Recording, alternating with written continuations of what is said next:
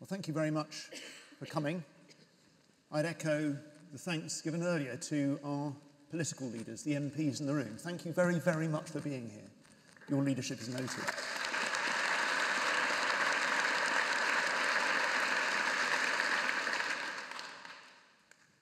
I work in climate change, but I'm an NHS lifer.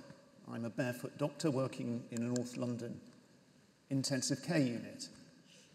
And my day job is emergencies, whether it's global pandemics or 7/7 events such as this, terrorist attacks, or the more mundane, the people who come in acutely unwell on any one of the days of the week. I know what an emergency looks like, and I know how you respond to an emergency. And you don't respond to emergencies with talk and homeopathy. You respond with genuine action. These are the sorts of patients I deal with. And it's not just that I recognise an emergency and what to do. I have to have honest conversations.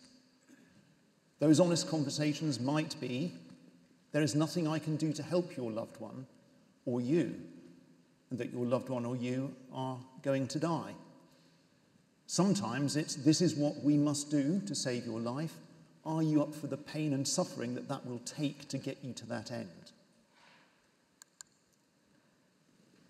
And I'm used to having conversations about risk and hazard.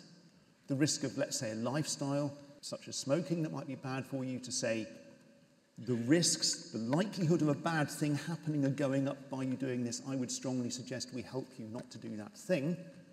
But I'm also used to explaining what the hazard of that is.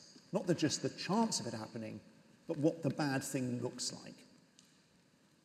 The suffering that it might cause you, and the fact that if that bad thing happens, I might not actually be able to do anything about it.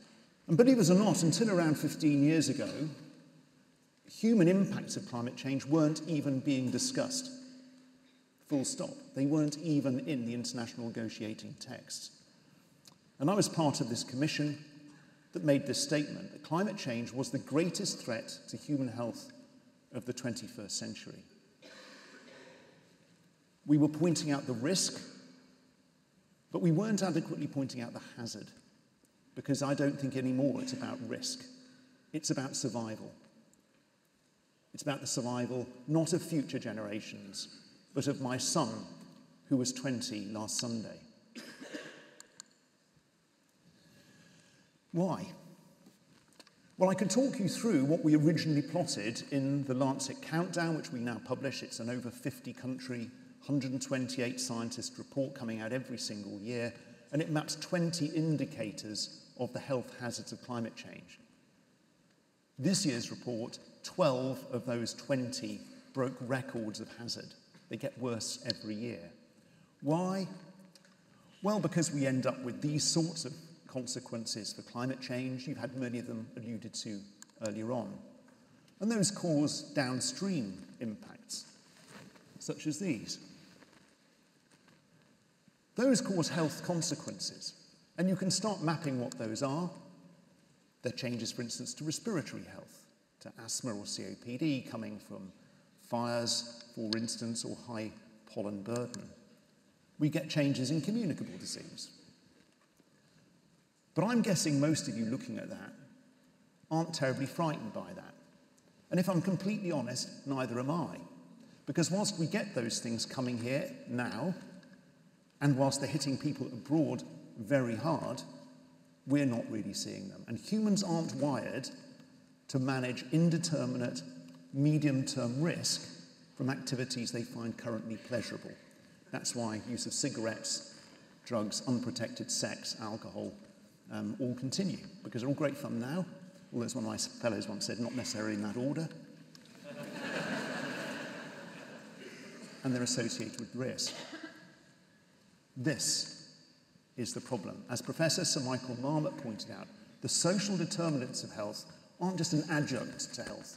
They're the main driver of disease, suffering, and death. And that doesn't matter if you're in a poor, resource-poor country, or you're in a wealthier nation such as ours. The major driver of disease we see is due to the social determinants of health. Come visit my intensive care unit, you will see that writ big.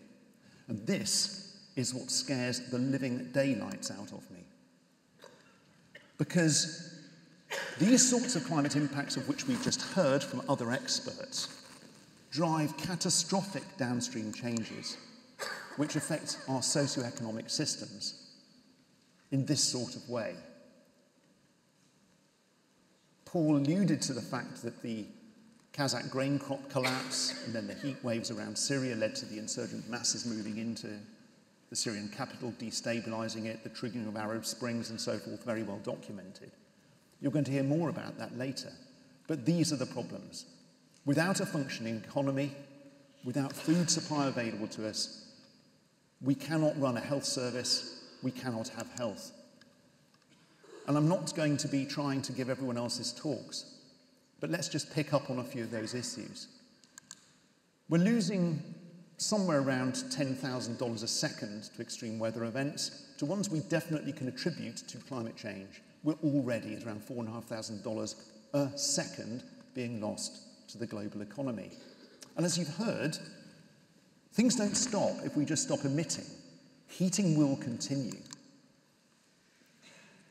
We're committed to a loss of 20% of the global economy already. That is going to be gone, and it will be gone now in a little over 20 years. Moving forwards, economists are warning us we may lose 50% or north of our global economy. Without that, we don't have an education system.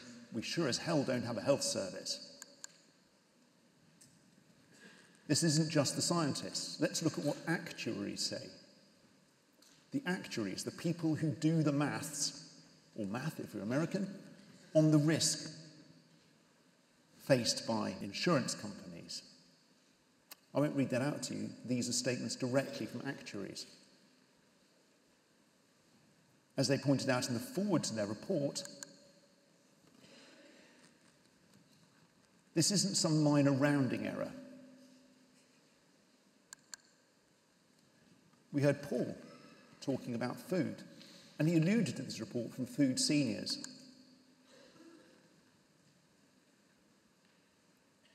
So this isn't just coming from scientists like Tim and others. It's not coming from just ecologists, such as Chris Packham.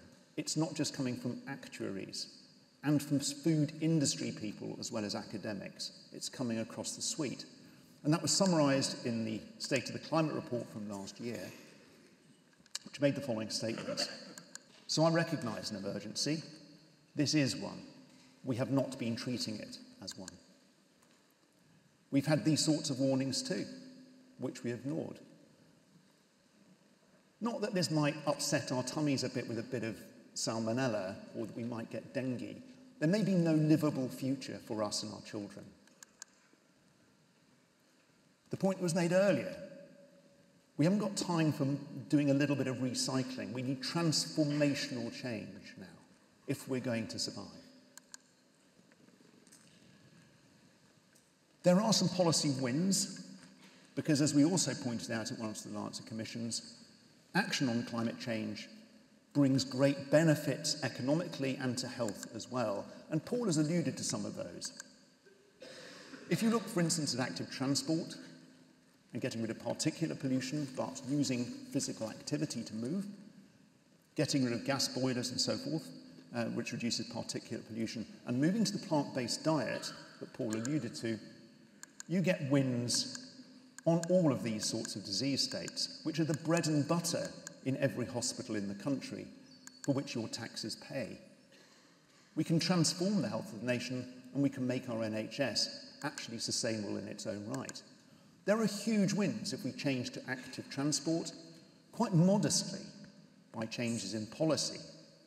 So these are fiscal wins, whether you're to the right or the left of the political agenda. This just makes sense.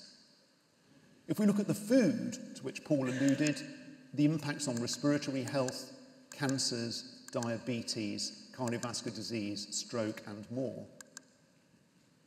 If we make these moves to the WHO recommended diet, the plant-based diet, we get longer lives, lower emissions, and enormous cash savings.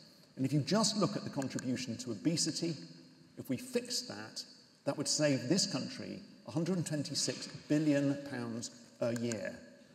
That's enough to take 12% off the base rate of income tax.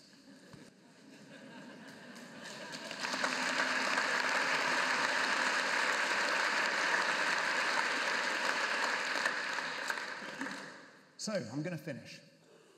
We've had an honest conversation. I am scared. I'm 63. I may not have that much longer left on the planet, but I'm scared for my own life and future, and I'm absolutely terrified for that of my son, and you should be too. Is this an emergency? It is an emergency. Now it is an emergency, and it requires treatment.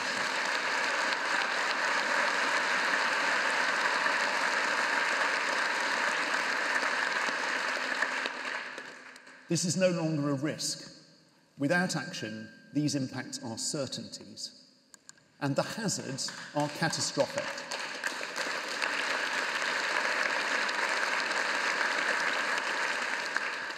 If we take action, we might survive to leave the hospital. If we do not, the outcome is absolutely certain. So I leave you with this thought. The climate emergency is a health emergency, and it's about time we started treating this one.